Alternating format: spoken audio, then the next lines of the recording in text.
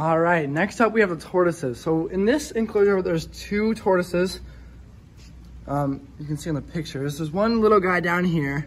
He's a red-footed tortoise. He thinks he can escape somehow, but he's just chilling. Let's see if we can move him to the middle a little bit, see him a little bit better.